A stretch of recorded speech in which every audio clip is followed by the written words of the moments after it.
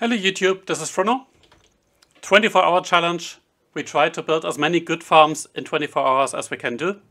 And we've returned with an inventory full of slime from our slime farm. And the next step will of course be to defeat the Ender Dragon. So first we need to go to the Nether, find a fortress and grab some blaze rods. For this I do have some Nether armor with fire protection and I do have a decent bow. So let's see what we can do.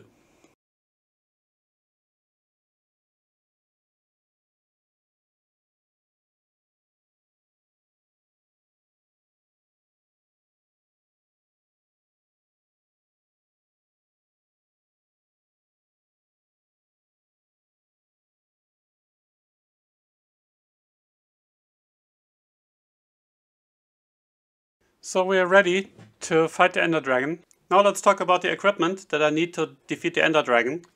We want to go through the Nether, so we take our Nether pants and boots with fire protection. We need obsidian and flint and steel to build another Nether portal.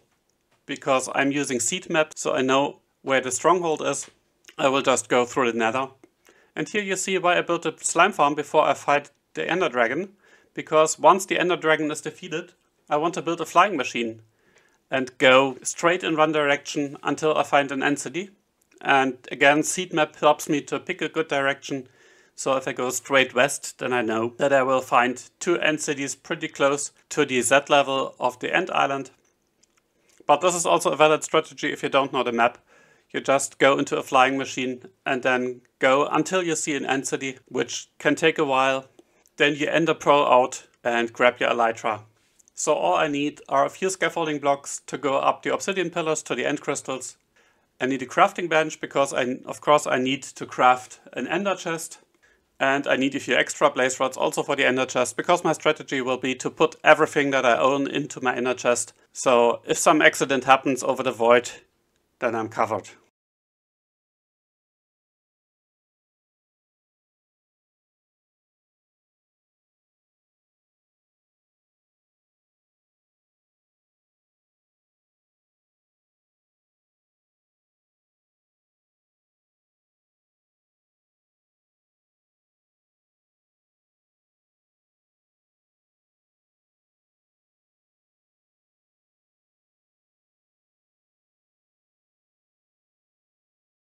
And now we do an ender chest. Make sure you use a silk touch pick. So let's put everything in that we don't really need right now. Except maybe one stack of rockets or weapons. We have our shield, our food, and the stuff that we need to construct a flying machine. And we'll scaffold up a bit. Oh, I forgot we should absolutely bring an ender pearl or two or three. And this should be high enough for our flying machine, give or take a bit. So let's build, so we need to go west, so we need to go in this direction. So let's say we do this, and of course I need the minecart at the rail. So we put in the minecart here. Actually I think I want to start the engine from here. So I will have the other stuff here, so I don't want to fall down. I mean, most of my stuff is in my ender chest. One sticky piston pushing this way, we have an observer looking this way, we have another sticky piston going in the other direction, we have an observer this way. And now if we update this observer, our flying machine will start. So just let's do this and shouldn't be a problem. There we go. And now I need to go about 2000 blocks, which will unfortunately take 10 minutes of our precious time. But there we go. So we have an end city sighting. Let's see if we get a ship. Now unfortunately the other end city that I really wanted to reach was too far away. And this looks as if this might actually stop our flying machine. But in the distance I see the outline of a ship, so that's good. Now I will just grab the Elytra and leave. I'm not looting the end city. So the way to go is to just throw an ender pearl, get out of this flying machine, and then scaffold up to the ship.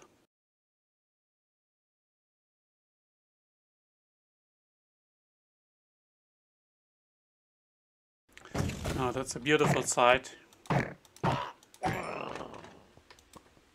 And the sky is the limit. I might actually check out the other entity that I looked up in the map. There we are. It's never a bad idea to have a backup Elytra. Man, playing with an Elytra is such a game changer. I just visited a bamboo jungle and picked up quite a lot of bamboo. And I was also in an ice biome and picked up some ice. So we now have scaffolding and water streams. But of course what we do need is a robust supply of bamboo and sugarcane, because we need to craft rockets, we need to craft scaffolding. So what we do will be a small farm for melons, pumpkins, bamboo and sugarcane. And I will use an old Mango design, which is criminally underrated in my opinion. Let's build this here right behind the trading hall. So I'll set up a water collection and then we'll talk about the design. I'll set up a few double chests as output and use item filters with a water stream coming in. 4 chests for each bamboo, sugarcane, melons and pumpkins. And I'll use the AB tileable version of the item filters.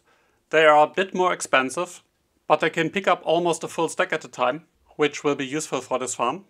So you can put in only 1 filter item and a few blockers, so you can pick up 63 items at a time. And the extra cost is very moderate. You need a few more building blocks and 1 comparator for every 2 slices.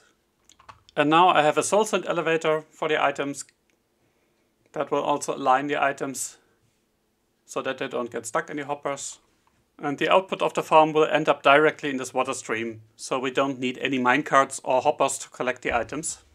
And now we need a structure that has walls on the outside and is 5 blocks wide in the inside. In the middle we have water, next to that we have sugarcane.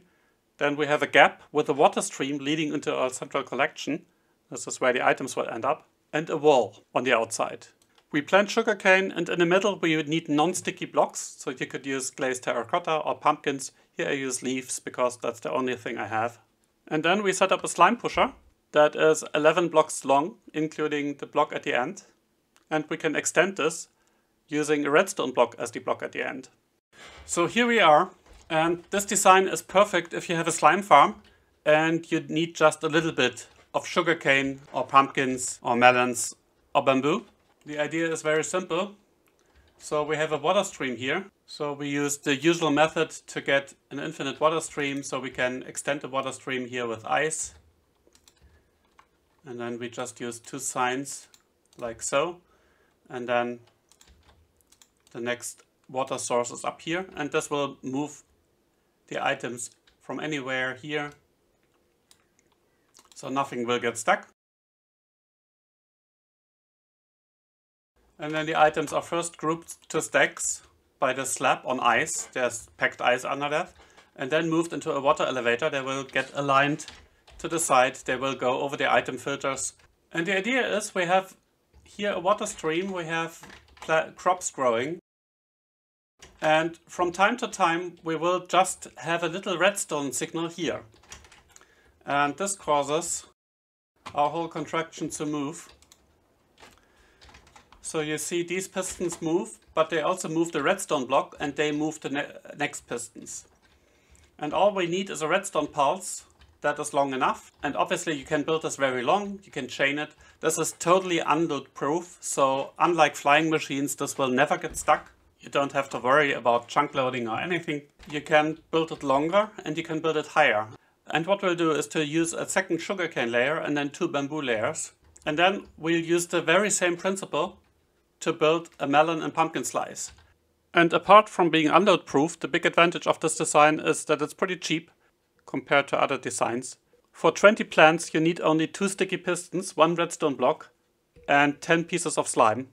You can build a lot of layers on top of that, so you only have to set up the water streams once. And of course for a really large scale farm, a flying machine is still better. But here we just need a very limited supply. I actually made a mistake. The redstone block shouldn't be between the pistons need to be 1 more to the end. And of course you need to put some torches on the walls sugarcane and bamboo grow only if they have enough light. And we do have the skylight here, but we also want the farm to work in the night. So that's bamboo and sugarcane. And for melons and pumpkins we use the same principle, but our farm will be 2 blocks wider. So we need 3 blocks in the middle, and all of these blocks must be either air, water or non-sticky. And then next to that we will have our farmland where our pumpkins and melons grow. Place melon or pumpkin seeds every second block. Put in the water streams at the bottom, exactly like in the sugarcane and bamboo side.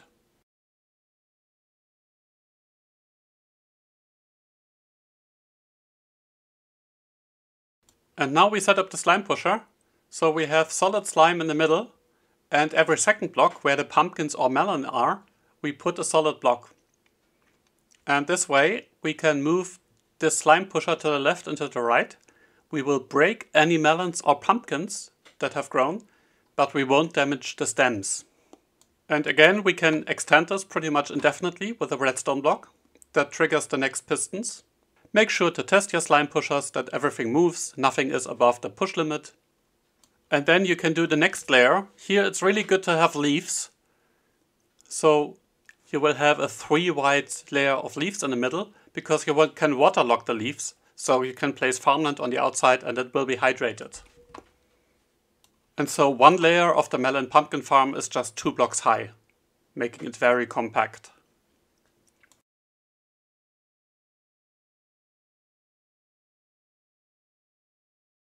And here is a look at the clock that I built. So basically this is an etho clock, and on both sides we have a redstone torch here, redstone torch here, that will go into a small pulse extender. And this pulse extender determines the duration of which the pistons are pushing. Because here we have 4 pistons in a row, that means we need 8 redstone ticks.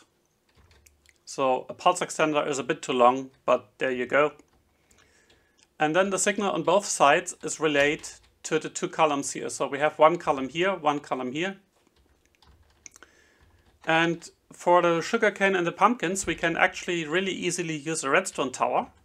So because the difference between 2 layers is exactly 4 blocks, so you can just have redstone here powering the pistons, and on the other side, and this is powered by this torch, and then you go 2 blocks up, have a torch, another 2 blocks, another torch, and this will have the same state. So this works perfectly. Now for bamboo we have made this 1 block higher, so you may have to put in an extra block like so, or just a bit more redstone dust, but in principle you can extend this tower easily.